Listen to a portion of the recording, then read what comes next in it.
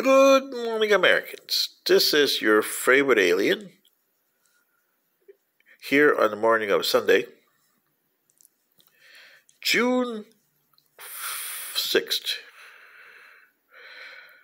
5th, June 5th, 2022. Sorry about the senior moment. And for you Americans and humans, I want to do a special commentary today, actually a open video talk to you guys. And the title is The Gorn Threat, as in Star Trek, How to Avoid It in Real Life. Because you got the Mushka that are coming back to annihilate you guys. So how to avoid your version of the Gorns? Well, frankly, I gotta start at the beginning with you guys, because you guys got watermelons for brains. So here it goes. As they would teach it in my race, to a student around 14. Okay? So let me take your race, for example. If you just had one human being on this planet, one, and the remaining 6,500,000,000 or so that are here are gone, you could survive for maybe 10 days, a week or so. But sooner or later, one thing or another will get you. One, loneliness. Two, the environment. Three, sickness.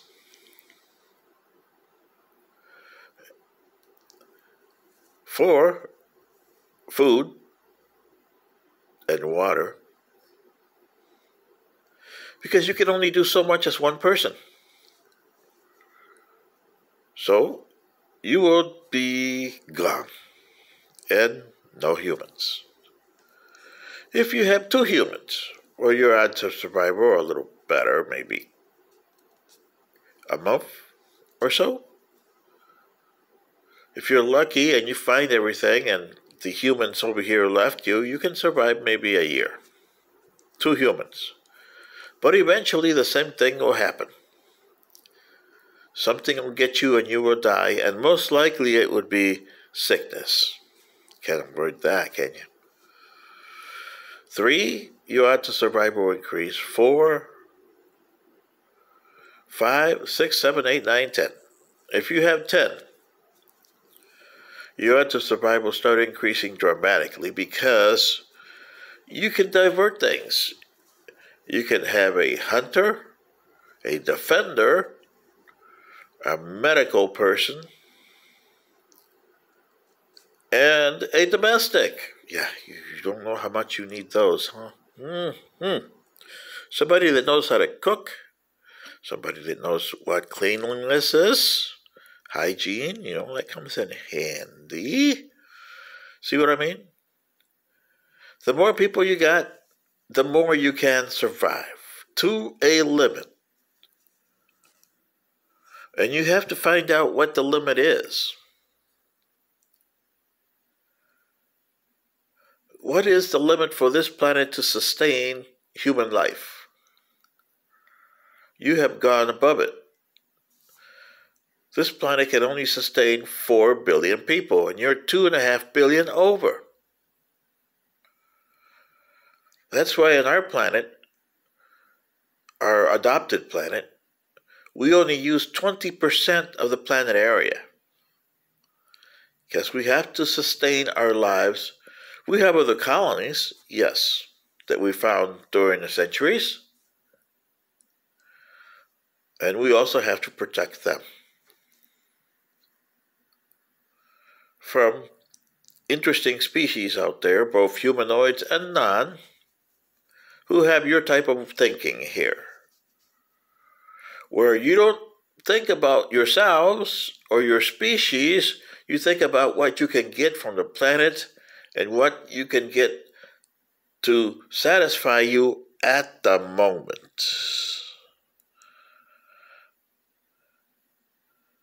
And you got to change those way of thinking. You got to change. You run, like the Americans here, run their country on politics and greed with money, and they forget about their people. Therefore, their social structure is collapsing. Their social security is going to be collapsing in 2034. By that time, my host will be gone. Good news for him. But how about his descendants? He's got a lot of sisters and nephews. They might still be around in their late 80s, approaching 90. And, 40s, 50s, and 60s. Yeah. So that's what they say. But it's because of the own ineptness of the country. Same with your other countries along the planet. Some are better than others. But eventually, all of you, because you follow the United States example, are going to disintegrate and die. Because you don't have the human being at the center of your society and the life forms that live on this planet. Whether good or bad, you share the planet with them. You stomp on snakes. You kill sharks because they're sharks. And they kill you. Yeah, but what are you doing in their habitat? Yeah. Ain't that fun? You got to learn to coexist. We had to learn to coexist. On this universe, you have to learn to coexist. They exist, you exist, and you make an understanding. If you don't bother them, they don't bother you. And sometimes, whether they're the ugliest or the most deadliest thing in the world or the universe, they'll need you, and you'll need them. Just like when we had the 3 wars with the Mushka. In the second war, we came close to getting annihilated. And the insectoids came to our aid. You don't like cockroaches, do you? You don't like ants? And you definitely don't like the old Egyptian scarabs. Yeah, well, they're part of the insectoid line.